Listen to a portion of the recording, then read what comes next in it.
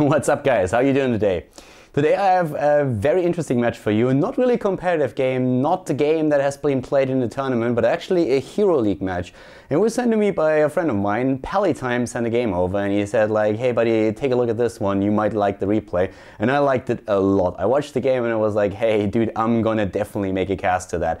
So this is it today. It's a Cursed Hollow match and it was a Hero League game where Pallytime decided to go for Reina.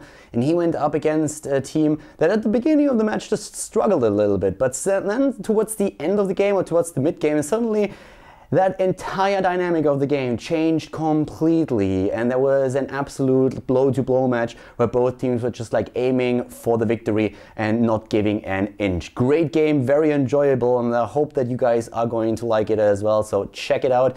Here's the game, a Hero League match with my friend Pallytime. Welcome to today's match, everybody, here on Khaldor TV, red versus blue, and as I already mentioned, we have a pretty awesome game today, a pretty fun one. Malfurion for the blue team, and Nala LCM, we have Jones K on Arthas, to the left side of the map, Cursed Hollow, Yin Yang on Vala, the Ponage on Rhaegar, and Noi on Illidan. To the right side of the map, it's Top Smoker with the Gazlo, OP Mage on Zeratul, Leggy Saitan on ETC, Victorious on Lily, and the man himself, my friend Pallytime on Reina.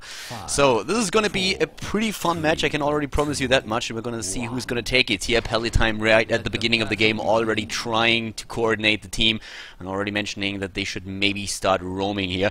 A little bit of sarcasm immediately being dropped. Not everybody seems to be a friend of a good coordination or communication in the early game, but at least it seems like the rest of his team is currently in voice, so that should help quite a lot. Looking at the team compositions before we're starting with the match itself, on the side of the blue team we're having one healer, two healers actually so far. We have Rhaegar together with Malfurion. Illidan is going to be very happy about that. If you don't have a Tacit on your team, a double healer already gives you a lot of momentum when you play Illidan. You can just do so much more if you don't have to be afraid of running out of health. You can just like jump in every single time and try to hunt targets down.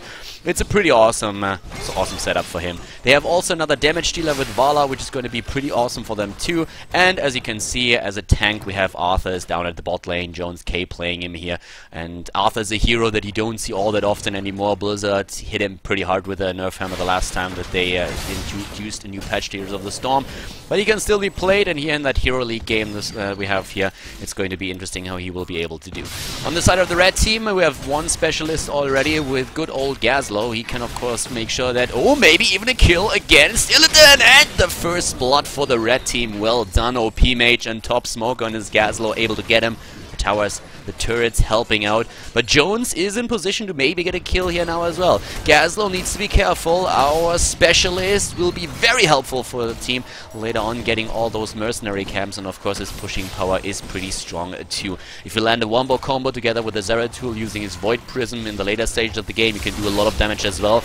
And ETC jumping in, good face melt that he had there, but nobody to follow that damage up. Illidan maybe going a bit too ham or go home, and that's at least his motto for now. But he has to jump back once again, seems to be very busy with those turrets, as we're seeing in the mid lane. Lily as the single healer for the red team. Lily of course with very impressive healing numbers, especially in the later stages of the game. Pretty decent hero for beginners, but not really the strongest one that we have there. Could have seen an Uther in this particular case, but Lily it is, and Lily is actually not too bad if you want to keep a low HP hero alive, as Zeratul is now experiencing firsthand. Oh, but OP Mage is trying to go in. Pallytime already announcing the next tribute here. Reina is down at the bot lane, fighting Vala in this case. We're gonna go over those builds in just a bit as well. Level 5 now for both of the teams. One kill so far for the red team, and good job they've done here. We're having Vala at the bot lane with a multi-shot build for against Pallytime. And actually that's the first tribute fight, and the tribute right in the bot lane is of course extremely close to Reina. Pallytime going for Give Me More on level 1 and then Confident Aim on level 4. Pretty standard build on Reina. The Q build for him is very strong and becomes extremely powerful once you hit level 16 with the bullseye. We have already Lily moving in, and it looks like she's going for a full heal build here, taking on level 1 Pro Toss with increased range and also the healing ward on level 4. That should do a lot for the team. And we're having OP Mage moving in on his Zeratul. He's actually going for a right-click build here, not for the standard Mage build, but a right-click build instead. Oh, and they're trying to go for Malfurion. A good route by Malfurion takes down Zeratul. And here comes the kill against Malfurion. A 1 versus 1. Whoa, 2 more heroes die as Illidan and ETC go down. It's a 3 versus 3 now here at the bot lane. And Pallytime doing his thing, getting locked down by Arthas, but he's still in range and can take down the tank of the opponent's team. Job well done by the red team here, getting 4 kills in total now against 2, and the first tribute is also theirs. Of course, Gazlowe with this turret doing a whole lot of work in this case. Just able to secure that tribute with a lot of turrets and making it very difficult for the blue team to move in this case. Especially in Hero League, if you don't have all of your mates in voice, it's extremely important to coordinate things well, to ping on the map, and that's something that we're seeing from both teams here.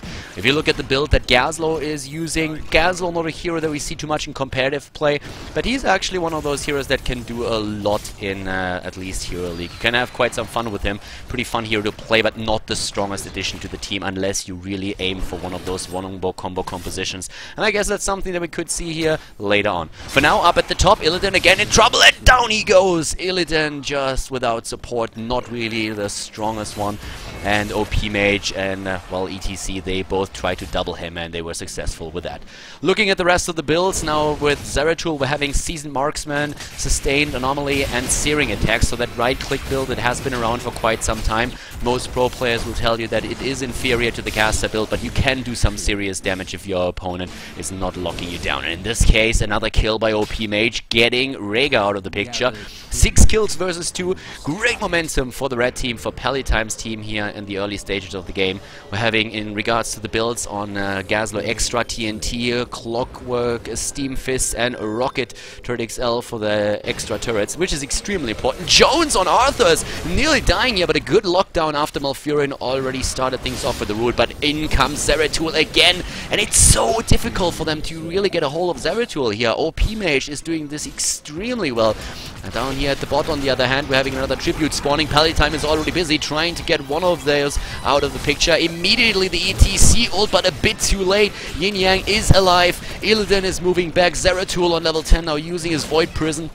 They have level 10 so much faster than the opponent's team. Those early game kills gave them a lot of experience. A nice heal by the Ponage, and also Malfurion himself trying to save the life of the healer. But as it happens, another kill for the red team. Oh, Pallytime rocking the carpet here. Moving in with the magic carpet, and has of course his Reyna's Radar skilled as a level 10 heroic ability. We're having Gravel Bomb and Void Prison taken. These two abilities will be extremely strong together in the later stages of the game, and this is of course what the red team was aiming for with this composition.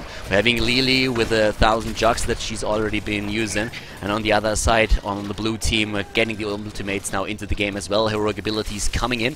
And interestingly enough, we have on level 7 Caltrops being used by Vala instead of Battle Momentum, which would have been the standard talent for this particular one. Now, Pallytime already announcing with the next tribute will spawn. There are certain rules to the tributes, and so far we had 2 of them at the bottom of the map and 1 to the left. So he immediately deduced that one of them, or the next one, will be spawning at the top right. Syndragosa, the heroic ability on Arthas. We're seeing Tranquility being used for Malfurion, Ancestral Healing for Rhaegar, and Metamorphosis on Illidan. With the build that they are running here, they could have even thought about getting Bloodlust on Rhaegar and simply relying on Malfurion for the heal. It's definitely a build where Illidan, and especially Vala, of course, can do a lot of damage with their right clicks.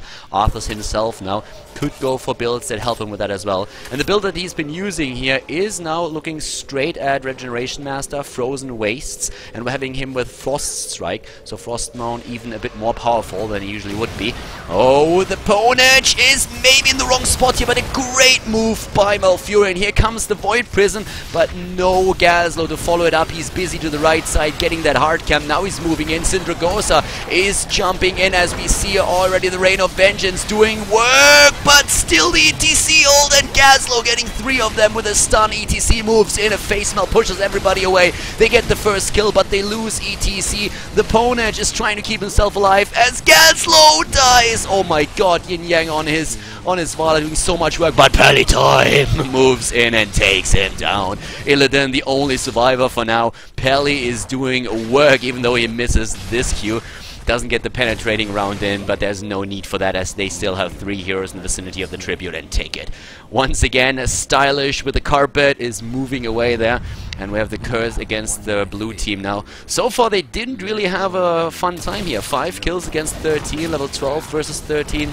It's pretty tricky for them to really withstand this much pressure now. At the bot lane there's already a Siege Giant camp starting to push in. If you look at the damage, then you can really tell that especially on the red team we're having Pallytime and Zeratul doing most of the damage. On the left side it is of course Vala, no big surprise there. Illidan is trying to do his thing, but it's very tricky for him to stay alive in those fights, and there's another one happening. Just as we speak, the fort in the mid lane is already gone, but once again we have Gazlo moving in with his stuns, but suddenly the red team is being chased away and Gazlo is in a lot of trouble as he's locked down by a Howling Blast, but ETC goes in for the save. Illidan is a bit too fast on Syndragos, are slowing everybody down. Pallytime in trouble, trying to heal himself up, using his Inspire and moving away as we speak, saves his ass just in the last second. And as you can see here on level 13 for him already the double barreled, and on level 7 we have the Revolution Overdrive. So Pallytime with a very, very crisp Q build that he's using here. The standard build that you see from players from Fnatic and most of the top teams in the meantime as well. We're having also on our right click Zeratul Assassin's Blade taken, but here comes an attempted lockdown against the red team. Not working out though, since Jones just barely misses his Howling Blast. That was a close one though. Up to the top, we're having a big wave moving in now against the blue team, and that took already down one of the forts. Bosses are still up, and bot lane, well, we've been talking about those 2 Siege Giants earlier today already, and they are still doing work. These guys have been busy. No matter what they've been paid, they are definitely underpaid because they are going the extra mile here, and I like it. At the same time, a bit of a trap, and oh boy, that could be a bad one. Here comes the blue team, and they are none the wiser right now. OP Mage is starting to move in, and oh my god, they have no idea. They are totally oblivious. They're not even looking for it. And Pallytime read them like a book. Well, he did, and now they can, of course, try to reap what they saw. They're jumping in, and they're going straight for the stun. ETC with the ult. Malfurion is the first to die. Jones doesn't make it either. 2 heroes dead. Pallytime captures the boss, and we're having OP Mage trying to aim for Vala now as well. Yes, there he is. Gets the Singularity Spike in, and goodbye, buddy. Noi on his Illidan moves away. There's the last second Ancestral Healing trying to help him out just in case. Pallytime with the pressure at the bot lane, and they hit level 16 already. So in this case, they can rely on the extra heroic ability. Pallytime now going for the bullseye, of course, on 16. Great talent to have, and the damage of him will skyrocket now. We're having them with an attempt to go to the top boss now as well. Well, apparently not. They're going to push the mid lane. Pallytime knows the rules of playing in publics, of course, perfectly. If your team doesn't want to do something, even if it's the right choice, then just run with them. It's much better than being caught alone on the map while leaving your opponents or the rest of your team fighting in a 4 versus 5 situation. The level 13 talent, that is what the blue team is relying upon right now, and they're having a double giant killer. No clue why Rhaegar didn't pick his talent. Feral Lunge would be a great addition, but he might also go for the heal there instead. OP Mage trying to keep them at bay as the rest of the team barrels down on the mid keep, and they're going straight for that 17 versus 15, the talents here. Oh, Illidan jumping in with his Metamorphosis already. Pallytime using Reyna's Raiders to push them back. Arthas is still dead. OP Mage is going for Zaponage, who has still not taken his 13 talent for some reason. On the side of Lily, we're having a Herbal Cleanse on level 16, trying to get all those influences away. There's actually not too much to get rid of in this case, so maybe a bit more of a focus on heal would have been the better choice here, but it's not a bad talent by any means. Right now we're having also, of course, Gazlo with much more power there. Oh, Illidan, maybe in a bit of a bad spot, needs to make sure that his team is with him so he can rely upon them. The perfect setup for Gazlo, but he's again at the other side of the map, trying to go for the camps here. With a Gravel Bomb and a good stun in this case, with a Void Prism setup, that would have been absolutely amazing for them. As is, though, they need to be careful if they really try to go for boss, because the entire team for the blue team is up once again. They might not have a level 16 talent, but they're gonna have it very soon.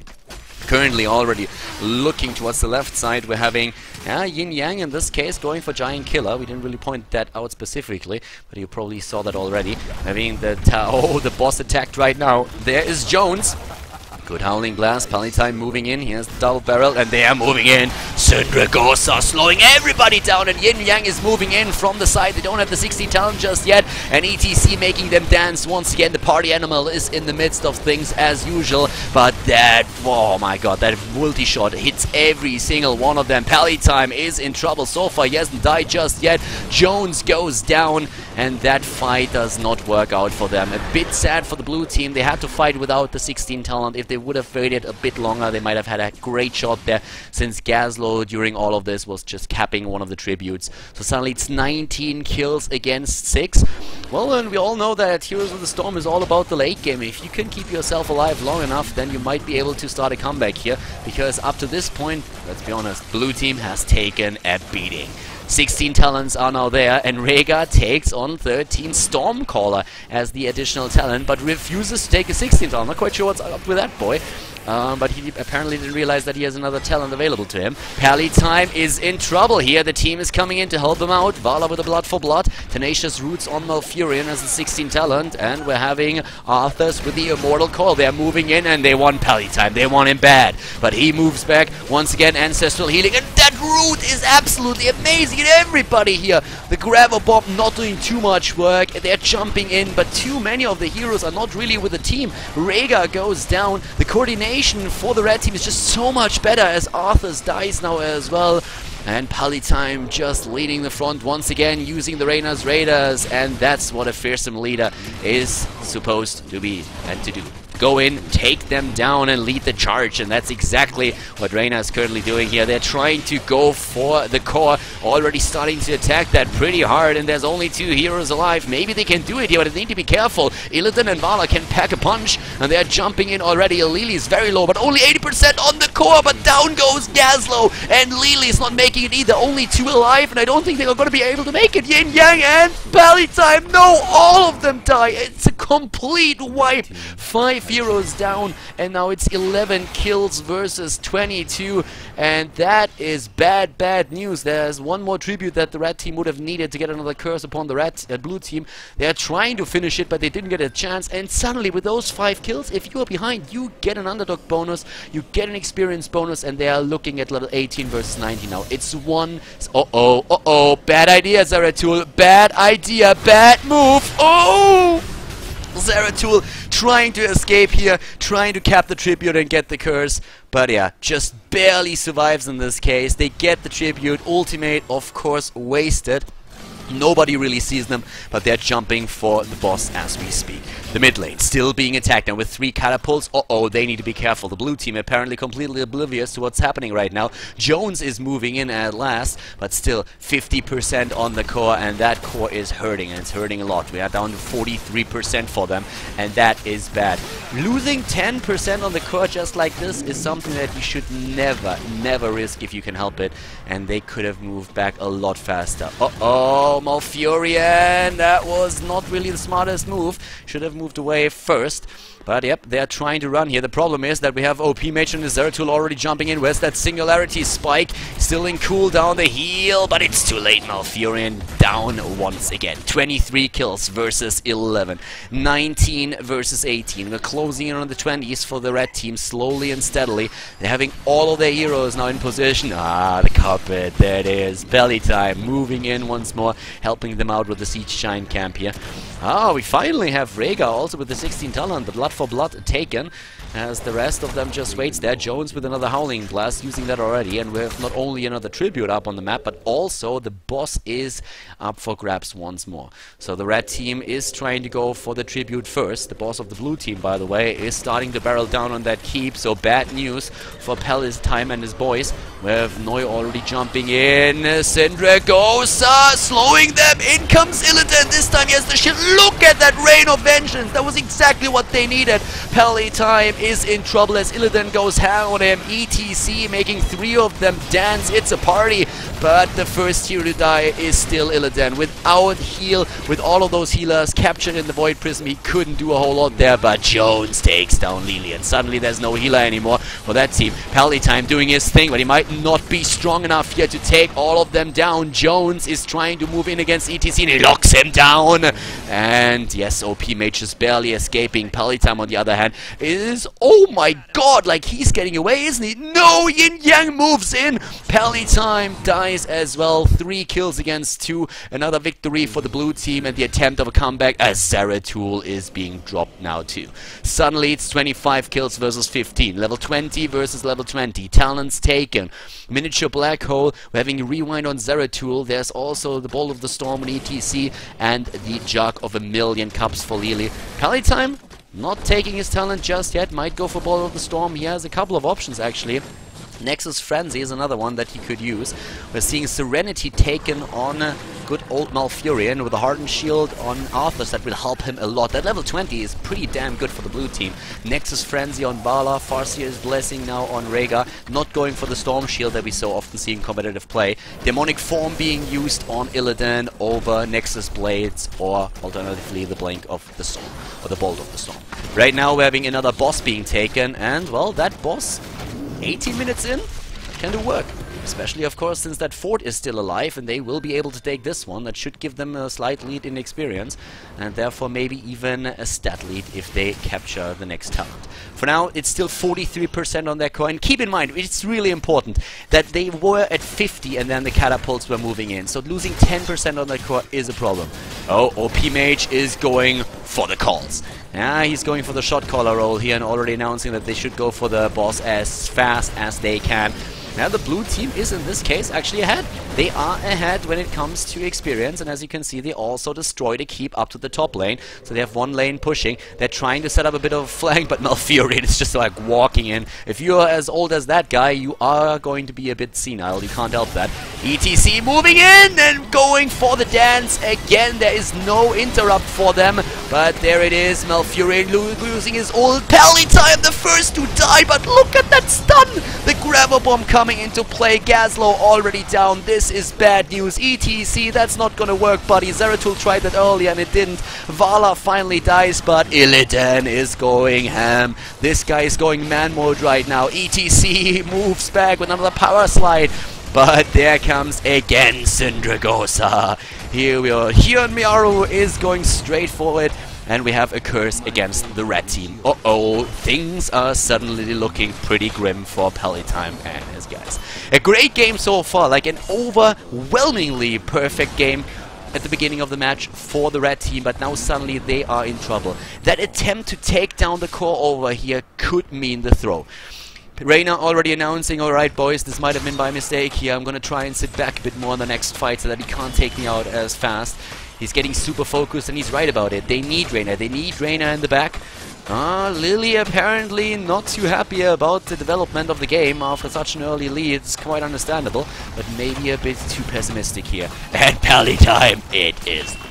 That is once again that fearless leader, Reyna. That's exactly what he is doing. Just making sure that everybody is inspired here. No talent pun intended. Well, they are still alive. They're still alive and kicking, but 56% on their own core is, of course, pretty brutal. Yep, they lost quite a lot there. But still, it's 43 against 56. It's a close game. 22 the level against 21. We're having all of them moving back. Looking at the damage here again as they are starting to meet up at the boss, up to the top. Reyna with 63,000, 83,000 on Vala. Vala moving in once more. They're going for it. The stun happening though. And down there, Illidan. Where's the heal? There's no support. He jumps back just barely, but there's the Void Prison. They need to heal him, and they do. But there's another Gaslow move. Oh my god. Vala taken down. They just rush into these stuns. This is extremely bad news. There comes the next kill. This time it's Gaslow and Illidan that are dying. OP Mage with another drop as well, but he himself goes down too. It's Malfurion and Arthas that die, but Zeratul wasn't able to make it either. And they are going for the win. They want to have the victory right now. It's only Rhaegar, nobody else. Rhaegar, by the way, Rhaegar is going straight for the core here. He's trying to just like backdoor them. The the shield helping against the minions. There's 2 catapults already firing, and he's going for that core. 3 heroes moving in, 53 against 56, but the catapults already taking down that core as we speak. They're losing so much here. They're down to 40%, and they're still not done with the shields. Nobody of those bad boys is going to be able to get away. 21% against 31, 15, 11, 10 against 18, 14, 5% on the core, 2, 3, 1, and the blue team loses. The red team takes it 1% against 0, and Pallytime and the red team, they take the game in the Hero League and win this match. Oh my god! What a finish in that game. Holy shit, I mean, come on. That last second, that percentage that we had on that core, 0% to 1% of the life bar, and suddenly the blue team, they just like barely lose it, and Pallytime and his boys, they take the game. And just think about what would have happened if they would have just like backed a bit earlier in the mid game when they lost those additional 10% on the core against those catapults. Oh boy, that would have changed everything. As it happens, you should never give up. You see that the blue team could have won that game, but of course at the same time Pallytime's team trying to throw in the towel at some point, and he just like saying, no, it's never too late, we're gonna win this. And they did. Really great game. I had a lot of fun there. And well guys, if you want to see more of Pallytime, of course, just check out the YouTube description. There's a link to his channel as well. If you liked the video, then make sure that you give it a thumbs up on YouTube and subscribe to Khaldor TV if you have not done that yet. I'm going to see you next time with more Heroes of the Storm here in Khaldor TV. Have a great day. Bye bye.